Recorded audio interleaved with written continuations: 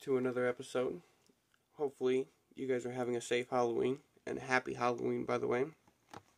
Now, today I'd like to talk about 3 games that you should own, and you should be playing on this Halloween. And the very first game I have for you today is Monster Madness Battle for Suburbia. Now, I've owned this game twice now, and I regret getting rid of it the first time because I missed out. Oh, but I'm so happy that I picked it up again. There are 4 different players, or 4 different characters you can play as, and you can play either solo or up to 4 people. And there is Zach, who has an axe for a melee weapon. There is Carrie, who gets a saw, acting like a sword. There is Jennifer, who gets dual chef blades. And then there's Andy, which gets my favorite weapon out of the game, a plunger. And then each one of the characters has a special move that they can use. There are 70 different characters, well, different enemies that you can fight, whether they be like a spider or a clown, which I thought was pretty cool because the clowns literally come down from the sky with one balloon. And then there are demons. There's the undead, whether they be just regular zombies or undead policemen. There are even undead pirates. There's even a boss that you can fight that is a granny. Yeah, a granny. I said granny, and she throws cats at you because why not? It's a granny.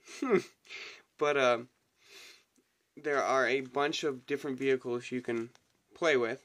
There is a buggy that gets a turret on the top of it. Then one area you get to ride in a swan boat. Yeah, I said a swan boat that shoots, wait for it, rockets. And you have to fight undead pirates. And it's great. You also are able to transform into a bunch of different, some of the monsters. Like, I've only done one, and that was, I was fighting a bunch of undead policemen, and I turned into a werewolf, which was pretty cool. It changes up the way you fight because your button schematics kind of change a little bit. Instead of just regularly shooting, you, like for the werewolf, you lunge forward, and then of course you have your regular claw attacks.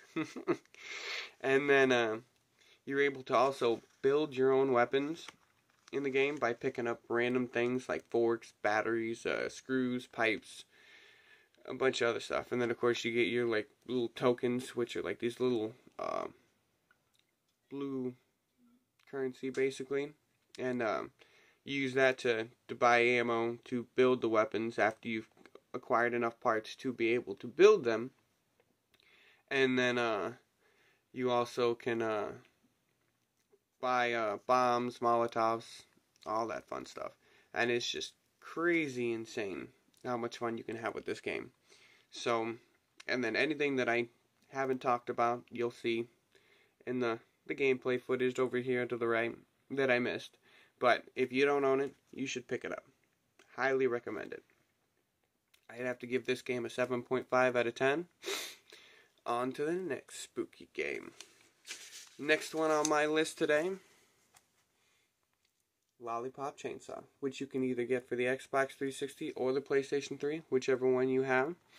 Now, with this game, you start off meeting Juliet. It's her birthday, and of course she is a zombie hunter. But her boyfriend Nick, which you'll see in the gameplay footage, doesn't know this. Well, he's waiting for her at school to give her birthday gift. Well, he ends up getting attacked by a bunch of zombies at San Romero High School, which is where the first level takes place at.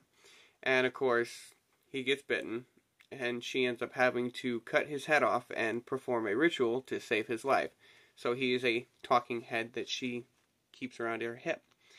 And what's cool about this game is that you can either attack with your chainsaw, which is your main primary weapon, which she also uses for more than just that, because she also has a phone on it, so she can talk to people with it, which is pretty cool.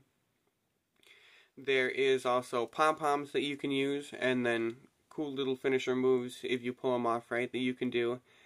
And then there are collectibles, lollipops, that you can pick up that are collectibles. You get coins to upgrade your combos. You can also buy special moves. Like one of the special moves is called Nick Roulette. And basically what you do is you get this little like roulette thing that goes up at the top of the screen. Yeah, do the little minigame for that. And then she has this little rainbow string and she whips his head around her. And that's how she attacks the enemies. There's even a level where you get it's a one-time thing, but you end up getting into like a combine, and you're able to mow down all these undead zombies, which is awesome. And then there's also another meter that you get at the bottom, which you'll see in the gameplay, where once you collect enough stars from killing enough enemies, you can basically go in. It's kind of like a rage mode, kind of, but it's when you hit the zombies, you, instead of having to whack at them a couple times, you hit them once and then they're dead. Which you can also take out the little mini bosses that way with it, which is pretty helpful. There's an area where you have to keep a dynamite birthday cake that these zombies have created for you safe, and that special comes in handy because it's a one-hit KO. Because if they get too close to the fire, boom, it's game over. And then your whole family is a big Monster Hunter type ordeal and whatnot, and her dad reminds me of Velvet, which is pretty cool. This game is just wacky, and as you're going through these levels, you're able to rescue students, which is pretty cool. And then you also meet up with the whole birthday cake thing. You end up meeting your teacher, which is a pervy Asian who uses 2 chef knives. It's pretty cool. It's great. But if you don't own this game, I highly recommend it. There's even an achievement where you can look up her skirt, which is worth 0 points, but it's just hilarious. The whole game is funky. The bosses are unique. Each one is different in their own right. Like the first one, he is this guy right here, and he's a punk rocker, and basically he uses his singing to attack you. Like when he says something, whether it be like shout, it'll say shout coming out of his mouth, and that's what'll attack you. And yeah, I thought that was pretty unique for what it was going for. So I mean, if you don't own the game, you should. It's definitely worth it. And of course, Xbox 360 games and PlayStation 3 games, they're not expensive. They're that expensive these days. I think you could pick up this game for like maybe 14, 15 bucks. I know it's less than 20 now, but if you don't have it, I highly recommend it. And I would have to give this one an 8 out of 10, just because I enjoyed it just for the quirkiness alone. It was fun. I enjoyed it quite a bit. Now, of course, I could not have one of these videos without at least one, or at least with one survival horror game, excuse me. And I chose Until Dawn. Now, I just recently picked this game up, and I have been having a blast with it. If you like 80s and 90s horror films, like the cheesy ones, you'll be right at home with this game. Basically, the story goes that you start off with 10 teenagers. They all go to this, one of the characters' vacation homes up in the snowy mountains, and the only way to get to it is through a gondola. I think that's what they're called. Yeah, the gondola thing that goes on the wire from one part to the other. I'm pretty sure it's a gondola, or a trolley train, something like that. But anyways, that's the only way to get on or off this mountain, to get to this house.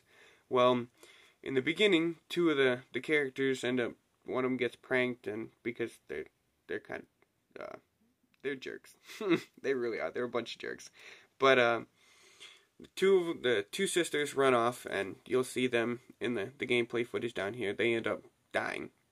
Well, 1 year later, all 8 characters come back to the cabin for an anniversary and to kind of commemorate the deaths of the 2 sisters, because nobody knows what happens, whatnot, and of course you'll end up finding out what happens as you play the story. But every decision that you make in the game matters, whether it be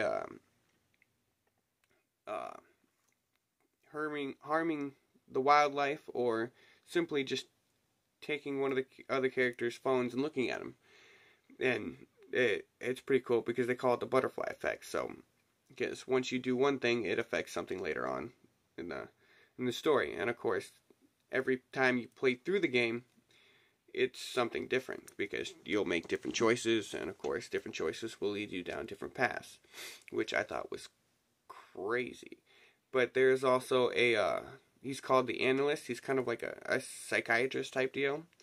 Well, he will give you a couple of different choices. Like there's you'll see also in the gameplay, or in the gameplay footage that I presented for you, that he'll give you like a choice between like a scarecrow or a clown, and every time you pick one of these two choices, it'll change up what you will end up seeing, whether you're afraid of like guts or a needle or a knife or a gun. And of course, I thought it was pretty cool. There's a bunch of quick time events that you have to do in the game, and of course, there's also an aiming system for like when you have to shoot something, which I thought was pretty cool. And there are also these totems that you can pick up. There's a death totem, there's a danger totem, and each one shows you a little bit of what could happen or what's to expected if you manage to pick the right decisions to get to that point, which I thought was pretty cool. And then, of course, once you collect enough of these totems, you get another extra little snippet of video from collecting these things, which I thought was pretty cool. I mean, most of the characters, they're a bunch of jerks that just want to try to get laid, but there is one that I honestly want to try to keep alive, and her name is Sam. She's the one you first start playing as after you do the whole prologue. But you can end up having this game to where you have everyone die, or you can honestly, I mean, I'm not sure if it's, I'm pretty sure it's a little difficult, but you can honestly have every single member live throughout the night, because this all happens overnight. And then, of course, there's a bunch of different, what do you want to call it, homages to all your favorite horror films, whether it be like Freddy, there's like a couple of the Hannibal Lecter, Jason, all the cool ones, well, all the fun ones. But basically, if you don't own the game, I highly recommend it. I mean, there's even a Saw segment in this game that you get to basically play Saw and choose who lives and who dies, which I thought was pretty neat. So if you don't own the game, I highly recommend that you pick it up, because it's phenomenal. It really is. The visuals are great, and if you're a fan of survival horror, I highly recommend you pick it up. And on a last note, since it is Halloween, I will be getting Luigi's Mansion 3, which I am excited to start digging into. And of course, you can't have Halloween without a few ghosts and frights, right? So, if you plan on picking up the game, or if you plan on picking up any of these games, let me know in the comments below. Let me know what you think. Don't forget to hit that like button, subscribe. You all have a safe Halloween, and I'll see you next time.